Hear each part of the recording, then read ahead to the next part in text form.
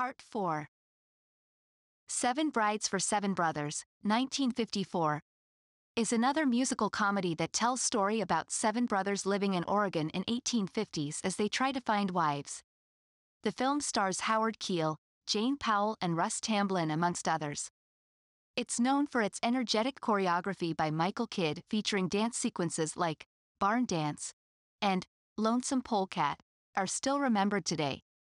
With memorable songs like Bless Your Beautiful Hide, this MGM classic continues to entertain audiences even after all these years.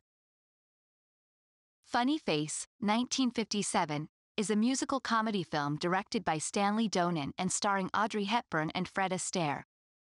The movie follows Joe Stockton, Audrey Hepburn, a bookstore clerk, who is discovered by fashion photographer Dick Avery, Fred Astaire, and transformed into a model.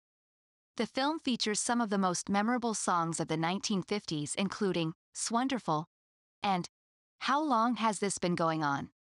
It combines fashion, music, dance, and humor to create an entertaining movie that has stood the test of time. Mr. Roberts, 1955, is a comedic drama directed by John Ford based on a Broadway play. The movie stars Henry Fonda as Lieutenant Doug Roberts, who serves aboard a cargo ship during World War II but longs for action on the front lines.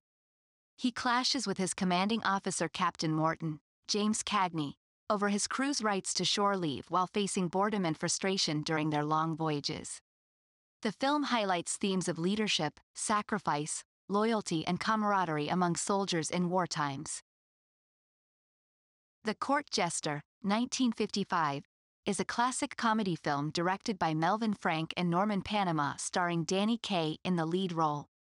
Set in medieval England at King Roderick's court where he seeks to maintain power, Kaye plays Hubert Hawkins posing as Giacomo the Jester, to help rightful heir Princess Gwendolyn reclaim her throne from Roderick, Cedric Hardwicke. This movie features some memorable songs like The Maladjusted Jester and Life Could Not Better Be.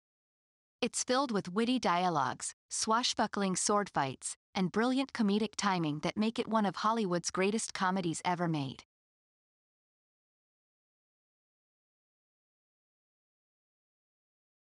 More comedy movies in Part 5.